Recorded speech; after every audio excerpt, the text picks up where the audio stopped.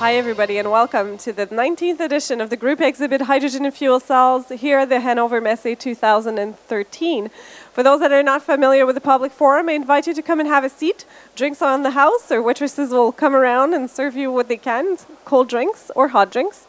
We have a discussion today. We'll be discussing with Forschungszentrum Jülich R&D for PEM Electrolysis with regard to large-scale hydrogen production.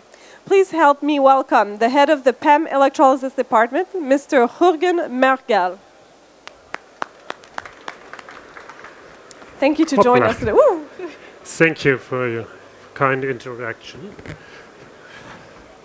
Well, electrolyzer technology is not new for the Center of Research at Jülich.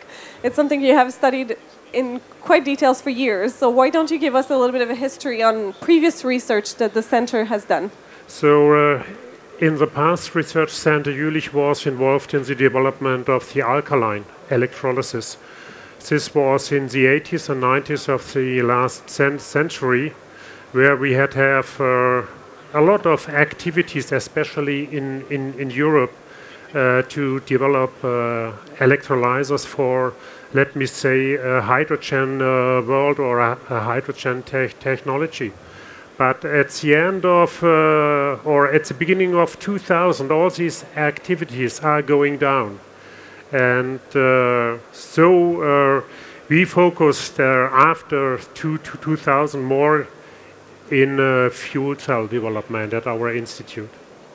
And just lately, you've kind of moved your electrolyzer research into PEM electrolyzer. Why that move? Where this new motivation to go from alkaline to PEM comes from? This is a long story. So now, if we go more to renewables, this is from the German government. The decided to build up the renewable energy to reduce CO2 output up to 2050 more than 90%. That means we had to have more fluctuating energy. That means we have a lot of excess energy, and we have times where we don't have enough electricity coming from the wind, coming from the solar power.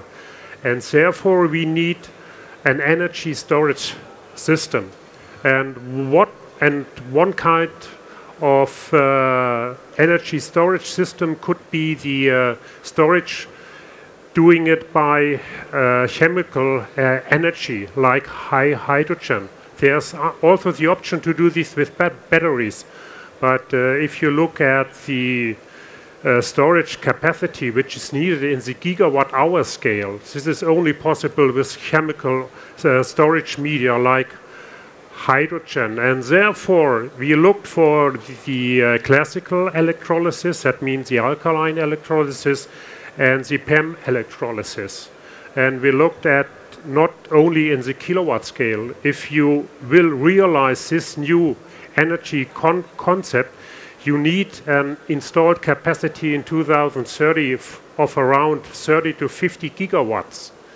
And therefore, we decided to do this with PEM, while PEM electrolysis is or could be running more dynamically, more than alkaline electrolysis. And we found also that the investment cost could be less than of the, let me say, at the moment, very cheap alkaline electrolysis technology. So, just to resume what you covered here, you're saying that currently, if you were to buy an alkaline electrolyzer compared to a PEM, they're cheaper. Yes. However, because of the proposed or the possibility of PEM electrolyzer to be better at using the critical load, the overload, which we had discussed, so is power densities better, we have the possibility of having a cheaper system in the long run when we talk into multi-gigawatt of power. And all this motivation of switching your research to PEM electrolysis is kind of pushed by the government, which kind of ties in right into the previous topic we had with the government and the Natural Gas Association and everything. That there is a possibility in Germany and other country because we have such a high demand for natural gas that one day we'll have and we want to move to renewable energy to reduce our CO2 consumption. But the problem with renewable energies is we can't predict when the power is coming. There's Yes. high and lows, there's peak and lows. And how will PEM electrolysis best fit that movement of power generation? So if you look at the performance of an alkaline and PEM electrolysis, depending on the inner resistance of the alkaline and the PEM electrolysis, your UI curve, so the performance of a wide range, operating range for a PEM electrolysis is much better than for an alkaline water electrolysis. For example, alkaline electrolysis, you can run up to, let me say, 600 milliamps per square centimeter. PEM electrolysis normally works now in technical products up to 2 amps, 2000 milliamps per square centimeter. That means in the same area you can, or cell area, you can produce 3-fold more hydrogen. At the moment, by higher investment costs, depending on the high catalyst loading of a PEM electrolysis. But our main goal in our national projects are to reduce the catalyst loading by the same or by a better performance. And therefore, we think PEM electrolysis can be cheaper than alkaline water electrolysis in the future. So the main challenge of your research will be to, like you said, reduce the catalyst loading, which means to reduce the costs of the metals and things like that. That's right. So what are the ideas right now that you're looking into to move away from noble metals? So this is not so easy. So in fuel cell development, there are many activities to replace platinum on the cathode and also on the anode side. This is quite the same in PEM electrolysis, especially for the cathode, where you use normally platinum as a catalyst. So in, let me say, in normal PEM electrolysis or commercial products, at the moment, we have loadings of about 1 or 2 milligrams per square centimeter. But with our partners, one partner is Solvicor, is a commercial CCM provider. We have now reached 0.6 or 0.5 milligram per square centimeter on the cathode, quite with the same performance.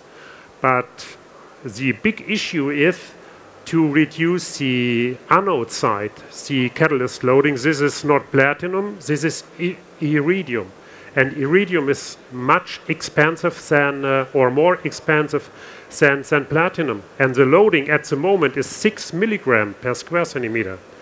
And therefore we try to reduce the iridium loading by making the catalyst more active at the catalyst at the moment is, or we are trying to substitute the iridium by non-precious metals. This is not so easy, and therefore we do this with Max Planck Institute, which is suited in Mülheim. So these partners are all part of a project, I think that has a name. It's called Equalizer. Equalizer, that's right. And if you were to summarize the main goal of that project, what would that be? So we have 3 topics. The first topic is to reduce the catalyst loading or substitute the precious metals inside the CCM, so that the cost for the CCM is less than by a factor of 10. The other aim is to reduce the membrane thickness, while the membrane thickness is depending on the gas quality, and therefore we need at the moment thick membranes around 200 micrometers, and therefore we have a high ohmic loss. And we try to make this membrane thinner by the same gas purity while if you use thinner membranes, the gas permeation, especially from hydrogen to the oxygen, will be higher, and therefore you can run your PEM electrolyzer only in a region of 40 to 100%, and this is not so good if you will run your electrolyzer dynamically, also at very low part load operation. And therefore we are looking for new membrane materials which have a very low resistance but a good gas separation. And the third point is the main costs inside an electrolysis cell is not the membrane with the precious metals, it's the separator plate, which is made out of titanium and normally plated with precious metals, and the porous current collectors, especially on the anode, which is porous titanium. These costs are approximately 1/2 of the overall cost for a stack, and therefore we look for cheaper separator plates, stainless steel or steel, protected with a protective layer, which is also a very conductive layer, so that the ohmic contact resistance is very low.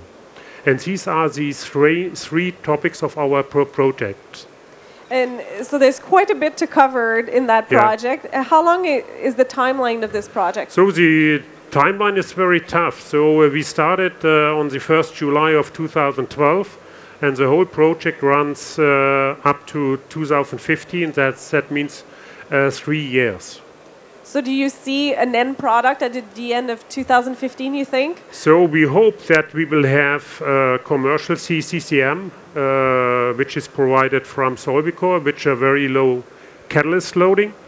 We hope that we can offer a cheaper metallic separator plate, which is part of Grebner.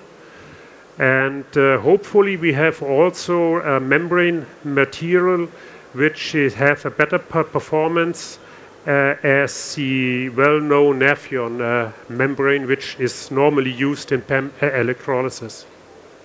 And all of that by the end of 2015. Yes. Actually, I invite you to go to their booth, which is just right here to my left, a C68. They have a great little pamphlet that describe these three projects, what are the advantages, the disadvantages, what challenges they have in front, and the motivation. It's quite well explained. So I invite you to go to their booth and pick one up if you want more information.